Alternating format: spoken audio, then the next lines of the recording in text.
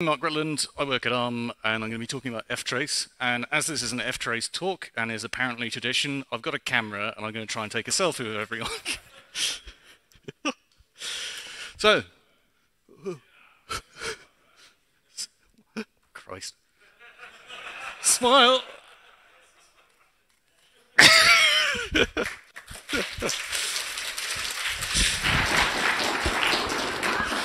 Right, so as I mentioned, I work at ARM. Digital. I left my medium format at home. As I mentioned, I work at ARM. I do a lot of ARM kernel related things, normally in areas where we have to play around with assembly or play around with like CPU architecture and interact with the core code. And that means I have to deal with lots of horrible problems like our entry assembly, atomics, and interactions with various subsystems like perf, and most recently, FTRACE. And in the process of working on that over the last few years, there's been a lot of occasions where people have said, why don't you just do thing over here? Why don't you just do the exact same thing as x86 or PowerPC, S390? Why are you inventing the wheel? That sort of thing. And so what I'd like to do today is talk about how and why the FTRACE implementation on arm64 is the way it is, the problems that we've faced to get to where we are, and why we've had to do things a little bit differently. But first things first, what's FTRACE? I know that several people here work on FTRACE or have implemented FTRACE, so this slide isn't for you. But for everyone else, FTRACE is a part of the kernel which allows you to attach these things called tracers to kernel functions. And tracers are just special functions that can gather some information and might be able to manipulate the environment. And as you can see here on the right, through TraceFS, which is just a magic file system, I've attached a thing called the function graph tracer to every function in the kernel. And I can get out this trace where I can see these functions called each other and how long each function call took. Right? That's really useful. And I've done that dynamically at runtime. I've not had to add any special hooks into each of the functions. I've not had to alter the code, so you can use it on pretty much anything. I keep on looking. I've got a thing here. Despite the name, FTRACE isn't just about tracing. FTRACE is all about hooking functions and attaching these tracers, and those tracers can do whatever you need for them to be able to do. And so they're used for a few things today. One is fault injection, where we can hook certain functions and change the way those functions behave, return an error code, and that sort of thing. And for live patching, where you might hook a function and replace it with a newer version of that function. So you call into a broken function, and before the function does anything, we redirect to a working patched version of the function. And FTRACE is used for all these things, and it's used in production.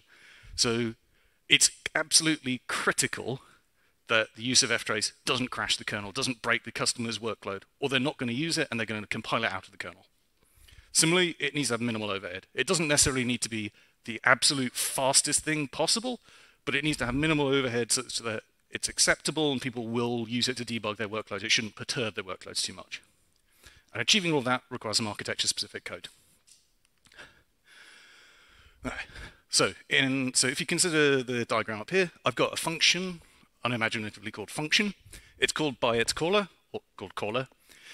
And normally, caller calls function returns back into caller immediately after, and the caller carries on its merry way. But what we want to happen is through some architecture-specific magic, we have the caller call function, and before function does anything, we somehow get to our tracer function, run the tracer goes back, function does whatever it wants, and goes back to caller. And we want to do that without functional caller knowing anything's happening. And similarly, we're going to need to hook the return so that we can, on that graph that I showed when we measured how long functions took, we need to hook the return so we know when they've actually returned. So this leads to this convoluted looking diagram where caller calls function goes into tracer returns into function does its work, function returns into the return tracer traces the return, and the return tracer returns back to caller. And okay, I think people can understand how that works, but what is this magic? How do we do that? And in order to explain that, how do function calls work in the first place? Because that varies a lot by architecture. And so here's an assembly dump of 3 functions on arm64. We got, from the left, we have foo, bar, and baz, because I'm bad at naming things. And this is what would be generated for like standardish C functions. So on the left here in foo, it's got this two instructions at the top, and then it's got this thing called a BL. A BL on ARM64 is a function call. It stands for branch and link. This is similar to a bunch of other architectures like PowerPC and so on. And eventually its caller is going to return, and we got this LDP instruction, this ret, which I'll explain in a minute. So when the function is entered, we do this stp fp lr sp16 bang, which is a bunch of gobbledygook. But what that means is that is a store pair of the frame pointer and the link register, and the link register is what the branch and link instruction deals with. So rather than pushing the returned rest of the stack, it stores it in the link register. This is a pretty standard thing for RISC-style architectures, and there are a bunch of trade-offs, but this is just what ARM64 does. The next instruction, that mov fp sp, is actually just pointing the fp at the things we've just put on the stack. And that will be useful later. And we need to do that because the next thing we're going to do is do the branch and link, and that branch and link is going to clobber the link register that we just saved the stack. If we don't save the link register at the front, we've lost that and we can never return back to our parent. At the end, after we've done everything we need to do, we have to go and load the old frame pointer and link register back, and then when we do a ret, that ret will consume the link register and return back to where we came from. So you can see how foo and bar look pretty much identical. There's a number which is a bit different because they're pushing a different amount of other things to the stack, which I've just removed from this diagram. But they're pretty much the same. You can see Baz is a little bit different. In Baz, we're just returning an error code immediately. We're returning ebusy and x0. But because we're not doing anything, we're not going to call any other functions. We don't need to preserve the link register. We're not going to clobber it, so we don't bother putting anything on the stack, and we just use a ret immediately. So the two functions, foo and bar on the left, are known as non-leaf functions because they call other functions. And Baz is known as a leaf function because it's the last thing in the call graph you never get. It never goes anywhere else. Does that make sense to everyone? Perfect.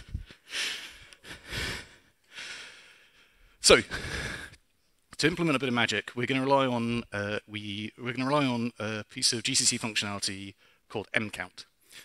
So GCC and LLVM, in fact, have support for this thing called the gprof profiler, and that has some compiler instrumentation that you can enable in the compiler. And what the compiler will do is it will insert this call over here to mcount early on in the function before it does anything interesting. Normally, the actual implementation of that mcount function would be provided by gprof and some libraries you have to link. But since we're the kernel, we can just write our own, right? And if we have that, that gives us the ability to jump into a tracer early on before we've done any work, right? So we can build this trampoline that happens to be called mcount, where caller calls function, function calls mcount, mcount has to manipulate some registers and so on because of calling convention details that aren't important right now. And then eventually it can go and figure out, well, which tracer am I going to run? So here, the way we do that is we just load from a global function pointer and then do an indirect branch, which is what that BLR is. That's branch and link register. That gets us into tracer. Tracer is just a regular C function. It returns back into mcount. Mcount undoes everything it did in the first place, returns back into function. Function does its work, and then returns back into caller as normal. So great. That is the basic way most architectures write FTRACE the first time around, because it's a standard GCC feature and it's a relatively simple thing to do. But what the hell do we do about this return? Well, as I mentioned earlier, those non-leaf functions save the return address into a thing on the stack. And that pair of frame pointer and link register on the stack in our calling convention is called a frame record, and it's somewhere within your stack frame. It might be at the bottom, it might be at the top, it might be in the middle. It doesn't really matter because the frame pointer points to it. So it doesn't really matter where it is. And so you can see here the stp fplr sp-16, that's storing frame pointer link register stack. Mov fp-sp is just pointing a frame pointer at that. The mov next is just, for some reason, mcount takes the link register as an argument, but we don't really need it. And then we go and branch to So when we get into mcount, we have access to the link register of the caller because the frame pointer points to this thing on the stack which contains the link register. And so what we can do is look at that register, go and save that away, and we can go and modify it to point to an entirely different function. And so when we do that, we have this even more convoluted looking diagram where the only new bit at the front here is where I say swap saved LR in mcount. And that's just doing exactly what I said, reading the thing off the stack, putting it aside into a data structure, replacing it with a new function pointer, and then continuing along. And that means that when function gets to its ret, it will go and branch to the frame to the link register. That link register we've changed to go to return to handler, which I hate the naming of. And then in return to handler, we can basically do the same thing that mcount did to go and find a return tracer. We go and load a global variable, we go and indirectly branch to it, and then we can write our return tracer in C. Our return tracer then returns back to return to handler. Return to handler figures out how to get the original LR, and then it can directly branch back all the way into caller. So in the center. Ah, perfect, thank you. So, does that make sense to everyone? Paul?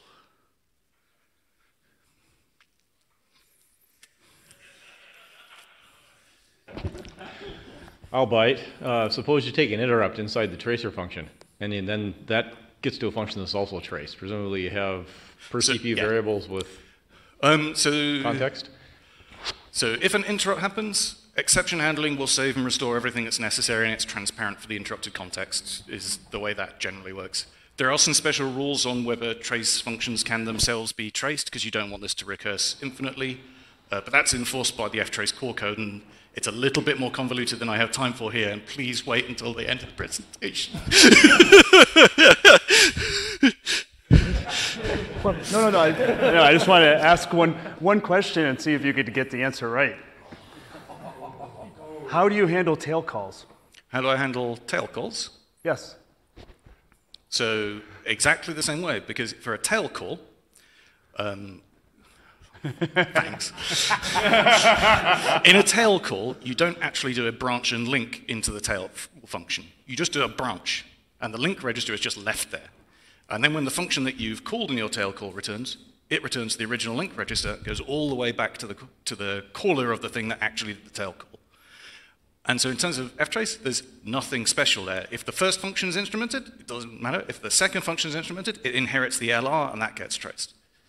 Well, so the question here I'm saying is, so the first function you get, you save the LR, right? The second trace, you save the LR, but actually the second one never, so when it returns back, it skips it. So why is it not? I know you have special stack stuff for this, but it actually works out of pure luck. Let me get the fundamentals first.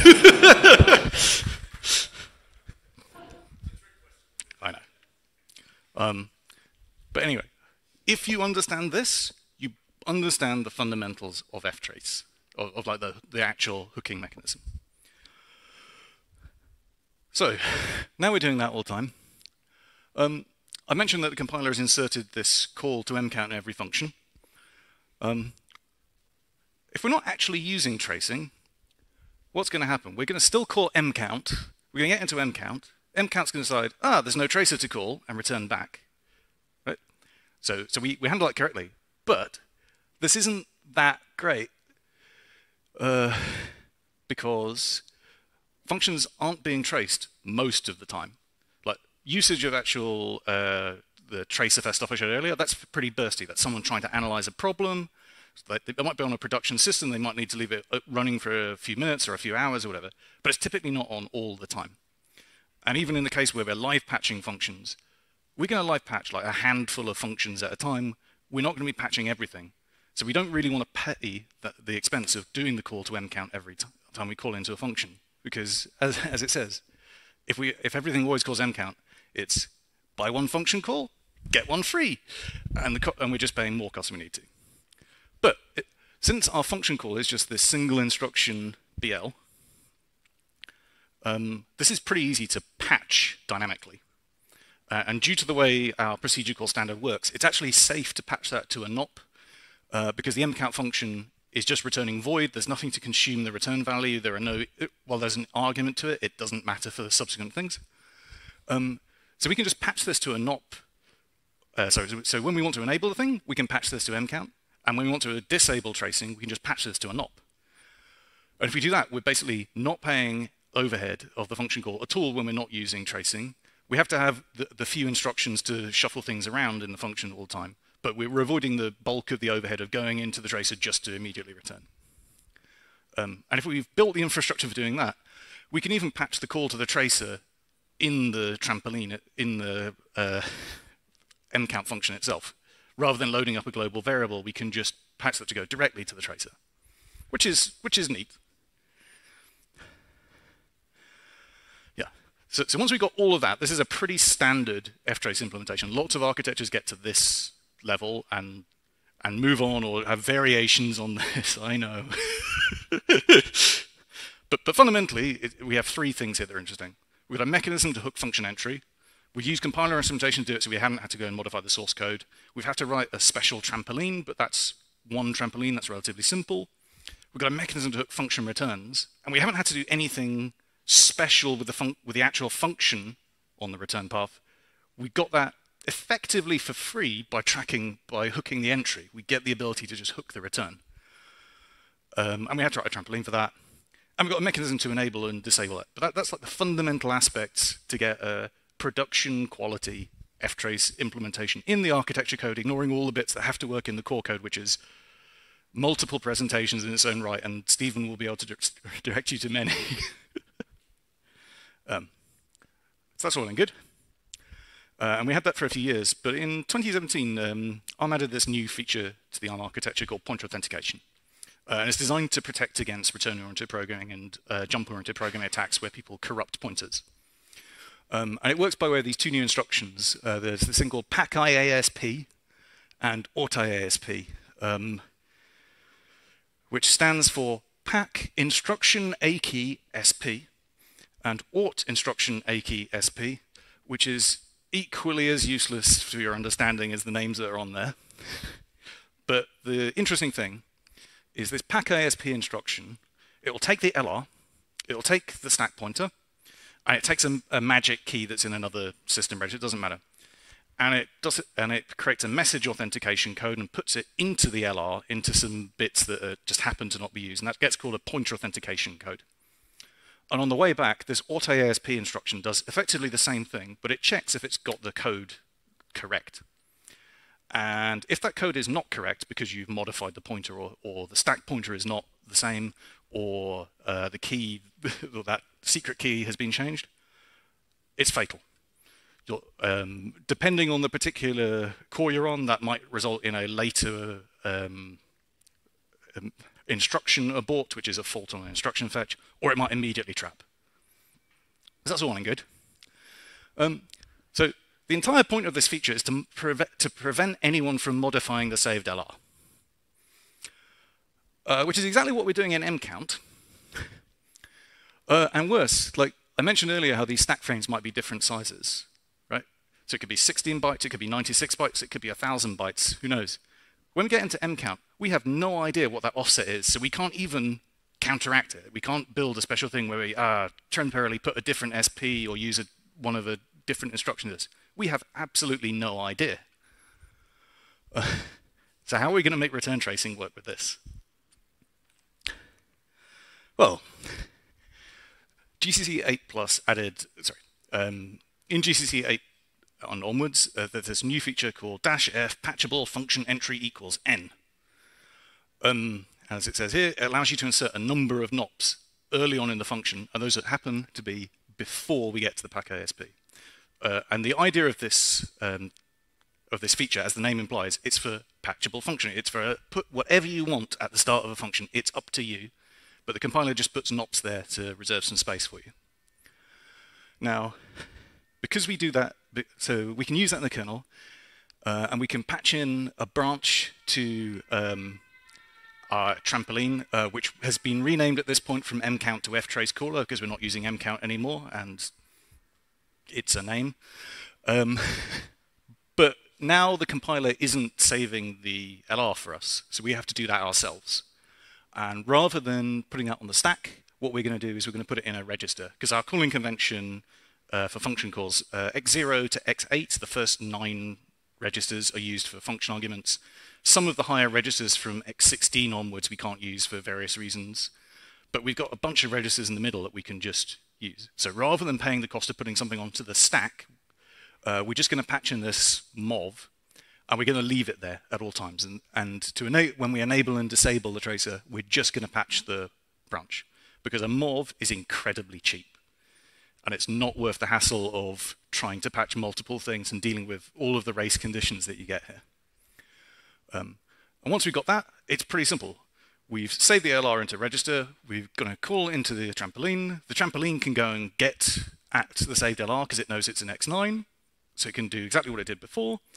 And the only other thing is it has to save registers to the stack because the compiler isn't saving all the argument registers for us. And if we're about to call another function, which is going to clobber those registers, we need to make sure they're saved somewhere. And the end result of this is something that looks remarkably similar to what we had before. The few instructions in function are a little bit different.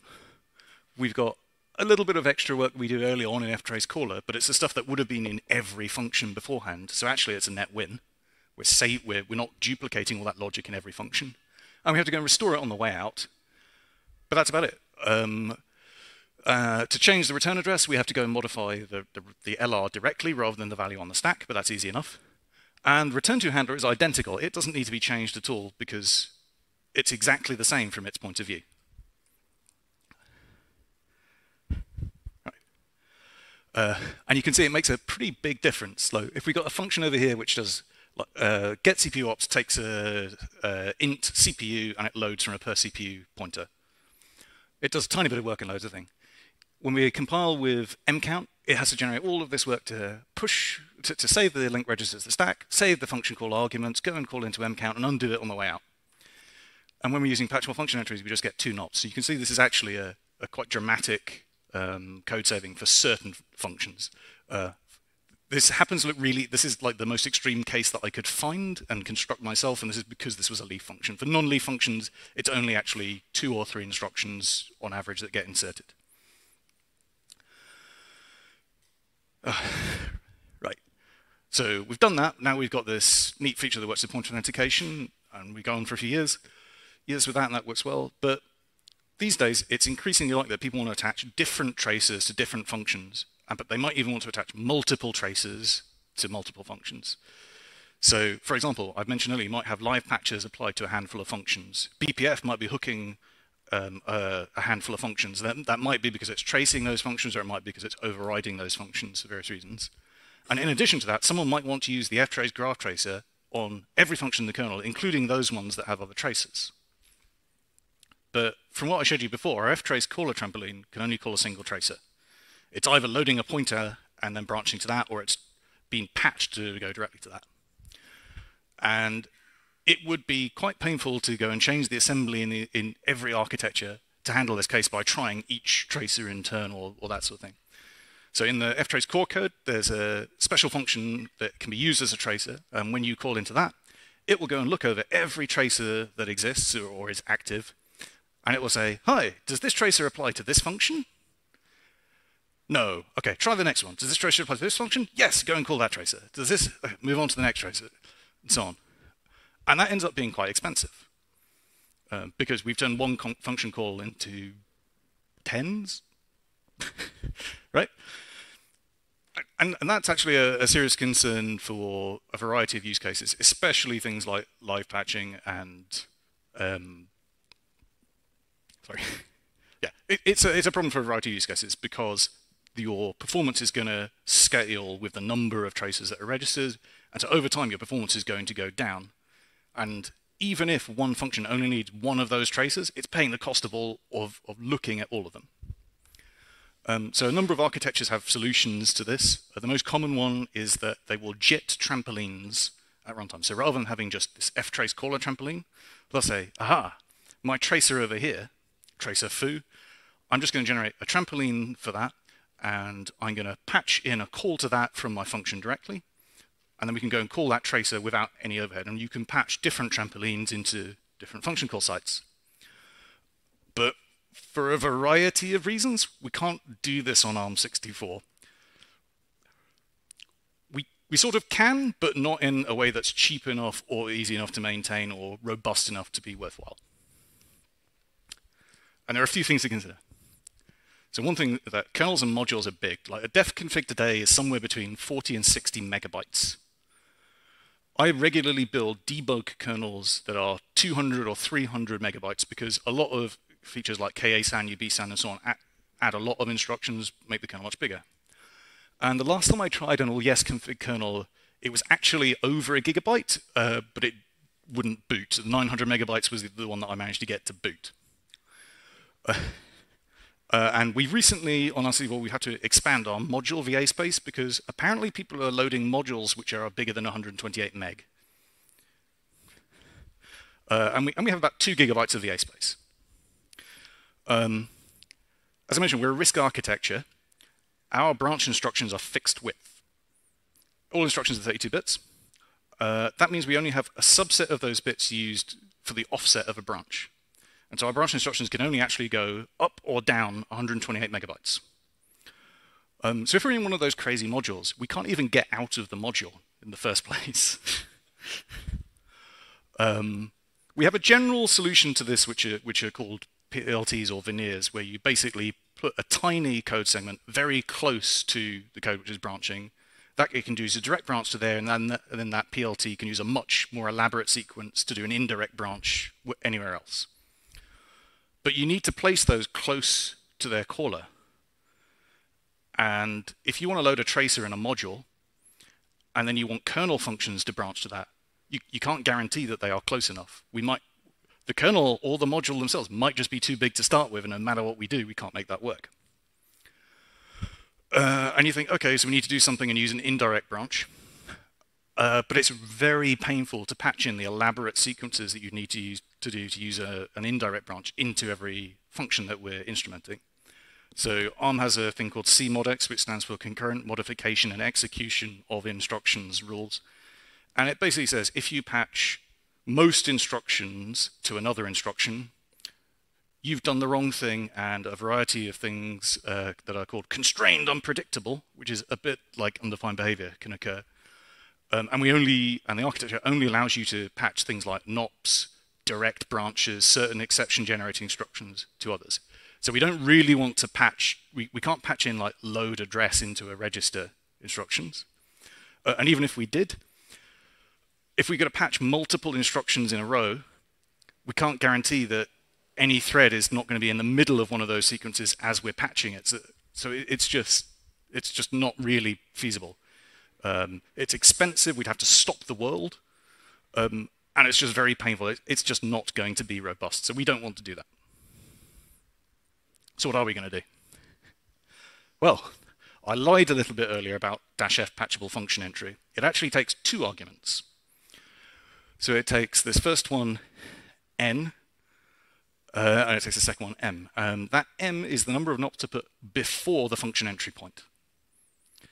And for some reason, the number of NOPs to put after the function entry point is m minus n rather than them just being separate numbers. I don't know why, it's just the way it got designed. But what we can do is we can place some NOPs before the function. And there are a variety of things you might think we could do, like, you could put all the elaborate sequence in there and branch back to it and so on. But it basically suffers from all the problems I said before, so it doesn't really save us anything. But we can cheat and use this for something that isn't instructions. So what we can do is reserve 2 NOPs, which happens to be 8 bytes because instructions are 32-bit.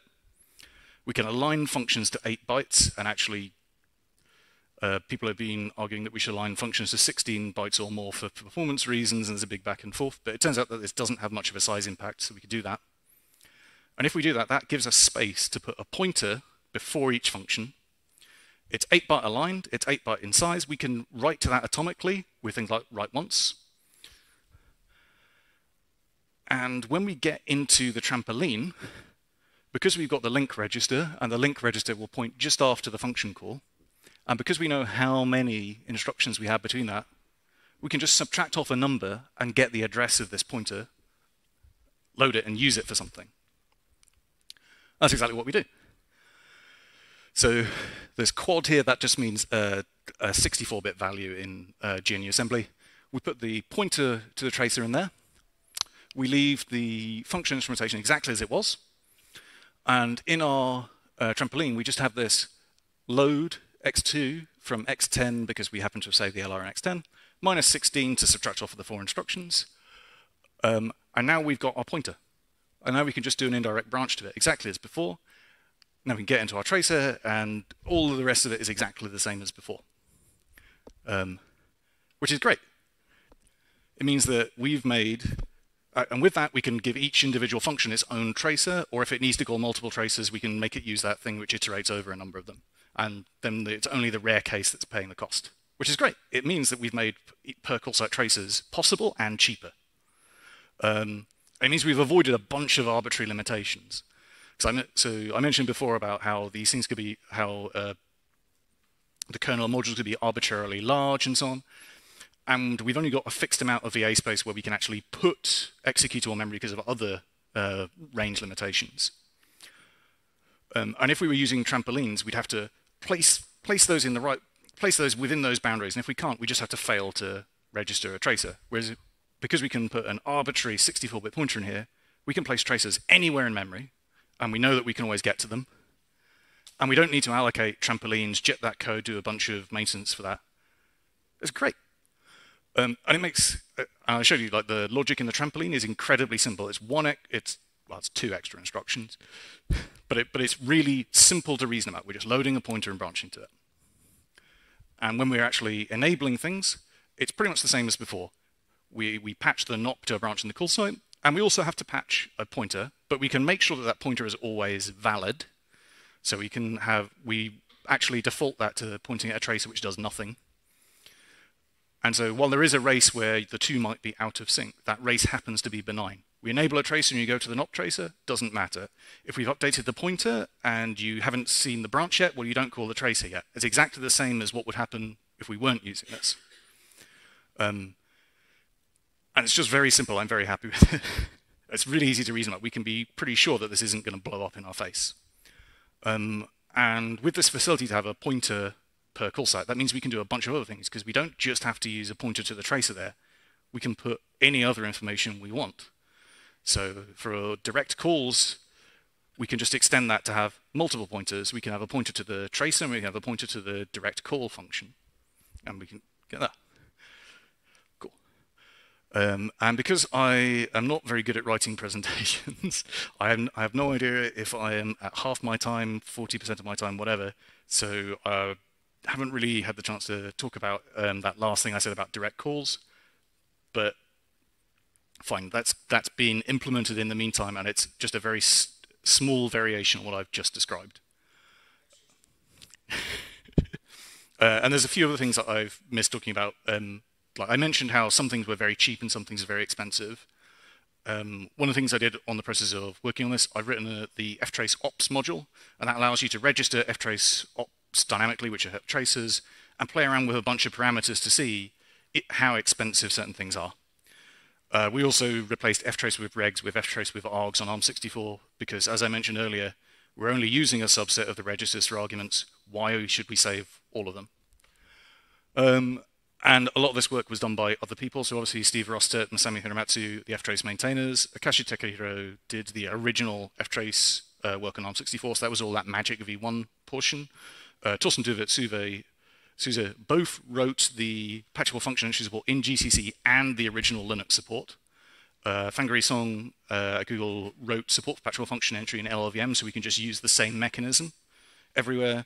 Zhu Kyohei made some early attempts at making these trampolines and direct calls sort of things work on ARM64 and helped to review and test what eventually got in. And recently, Florent Rovest has done ARM64 direct calls.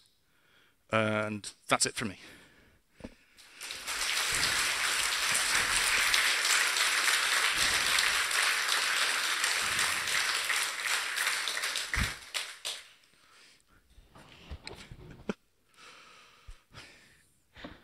A long time ago, I don't remember exactly the option name. I think it was -f instrument functions, something like this on GCC. It would place a call to something prologue at the beginning and something epilogue at the ending. I don't know if it's supported on all architectures, but since you had to hack in the stack or with LR, etc., I'm wondering why you did not use something like this if it exists at all. So there's a few reasons. So I'm not certain whether f instrument function is supported on all architectures, but as you say, it adds instrumentation at both the entry point and the return, right? If we want to do a graph trace, we want to see, like, we entered the function and then we returned. We want those to be paired. We want to catch the entry and the return, right? If we have separate instrumentation points in the function for the call and the return, and we're enabling that while the function is being concurrently executed, one of the CPUs might be part-way through that function, might have gone past the entry point instrumentation, and then later call the exit point instrumentation, the return side of the instrumentation. And then we have to add a bunch of logic to handle that, which I'm sure Steve is going to say we already do.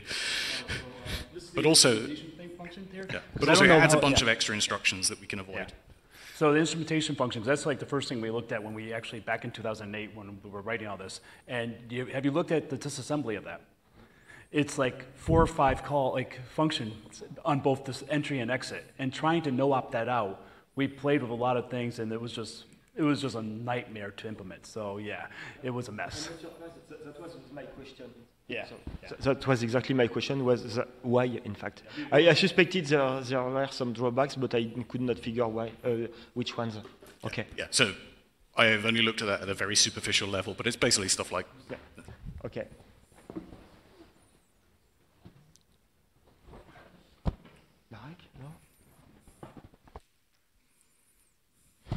Would this patchable function entry also work on ARM32? It could be implemented on ARM32 as well, yes. At the moment, ARM32 is still using a variation of mcount. It has a slightly different ABI where it does actually push the return address to the stack, and the instruction which gets patched is either a call or a pop, effectively, which technically speaking violates the CModX rules. But yeah, it absolutely could be implemented for ARM, and it can be implemented for a variety of architectures. The GCC and LLVM feature is generic across architectures by design.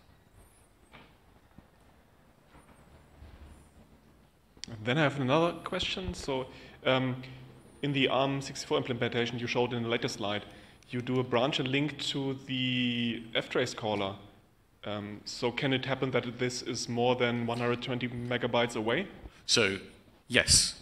So there is a latent issue here which we need to solve for within the kernel image when the kernel image gets large. But for modules, I mentioned before you can have those PLTs or veneers. We can make sure that those are present when we generate the module, and then in the module we know that's in range, and then we can have a PLT branch all the way to the FTRACE caller trampoline.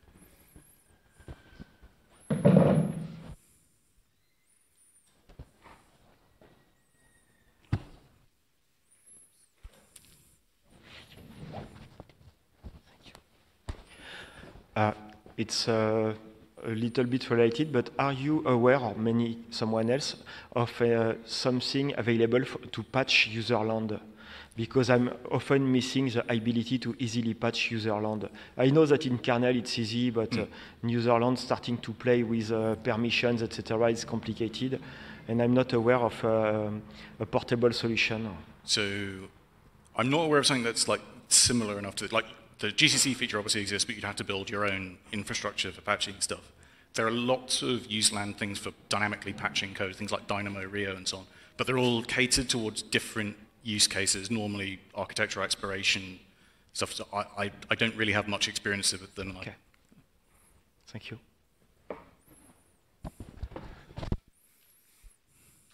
How long have we had patchable function entries on ARM64? So that was since... It was either late 2017 or early 2018 that support for it was added in the kernel. It was added in GCC 8, and I cannot remember which version of LLVM it was added in, but it was added before we upped the minimum supported version of LLVM, so it's in every version of LLVM that we support. Okay, so my details are a bit fuzzy, but at the end of 2019, we had a customer project where we had to disable FTRACE on ARM64 because we lost a lot of throughput in network code. We thought it was because of iCache pressure. Are you aware of such problems? So I'm aware of such problems with mcount. I'm aware that obviously we're inserting obviously the side on the right has got more instructions than the side on the far left, so there's obviously going to be some pressure there. I wouldn't expect the series of NOPs to have that much of an impact.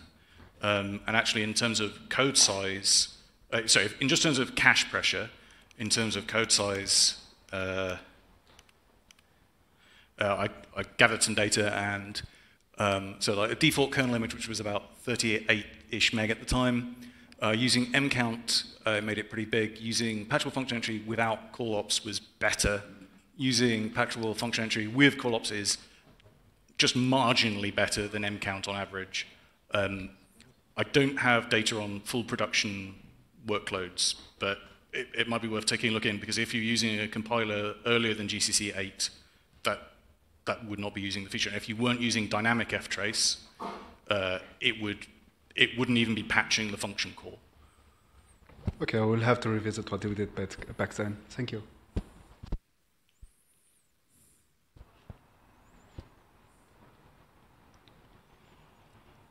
Cool. I'm going to assume there are no more questions. Thank you very much. Thank you.